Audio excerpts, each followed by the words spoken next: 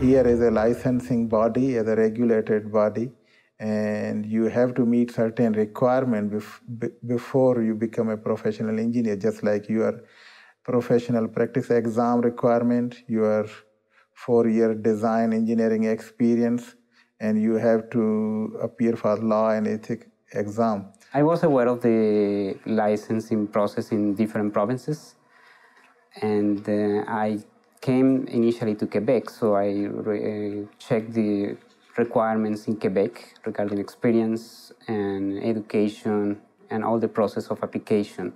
I had 4 or 5 years of experience, and when I came here, all I needed was to have a 1-year experience under supervision of a licensed engineer in Canada, and that's how I became eligible to apply for Ontario professional engineer license. It probably took me about a year to get licensing. And in my case, a lot of that was getting documents. And that is the biggest challenge because APEGA requires the original transcripts to be sent directly from the university.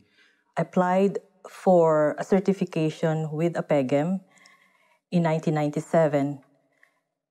The whole process from registration to completing my certification took me 10 long years.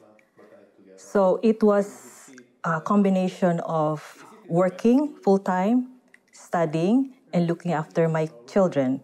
I believe that it's all worth the wait. I'm now a registered professional engineer, and that's my dream. The most important part for anyone who comes from different countries is to get the first job, to be exposed to the job market, and find job experience under supervision of a professional engineer. As far as you get to that stage, then it's easy to apply for different licenses through the country.